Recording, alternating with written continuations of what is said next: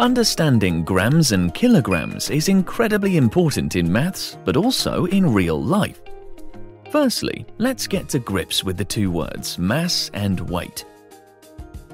Weight is a force. Everything on Earth is pulled down towards the ground by gravity. Mass is the amount of matter in an object. Mass is weighed in grams and kilograms, or pounds and ounces. In the UK, we mostly use grams, kilograms, and tons. Let's start by looking at items that are very light and weigh around 1 gram. We use the letter G to show this. A gram is about a paperclip, a quarter of a teaspoon of sugar, a cubic centimetre of water. A packet of crisps would be around 35 grams, but an orange is significantly heavier at around 200 grams. Kitchen scales are handy to measure these ranges. The kilogram or kilo is a metric system mass unit, and the symbol is kg. 1 kilogram, kg, is equal to 1,000 grams, g. A kilogram would be the mass of a litre bottle of water, a big bag of sugar. Miss Garnett's cat weighs around 4 kilograms, which is the same as 4 litre bottles of water. But what about heavier items?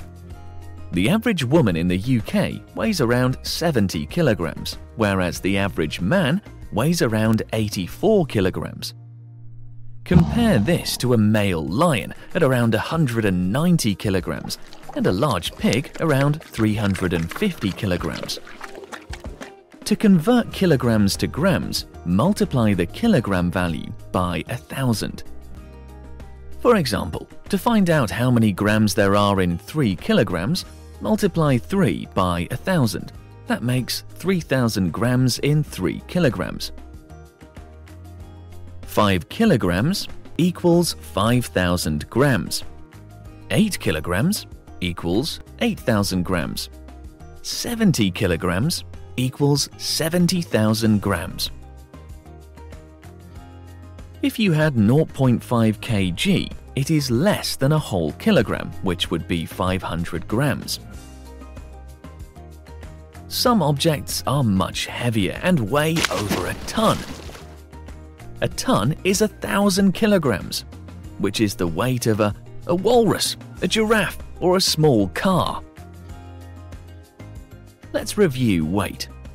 There are 1,000 grams in 1 kilogram. There are 1,000 kilograms in 1 ton. Grams and kilograms are used all the time. For example, we measure the mass of food and show this on the packet or box.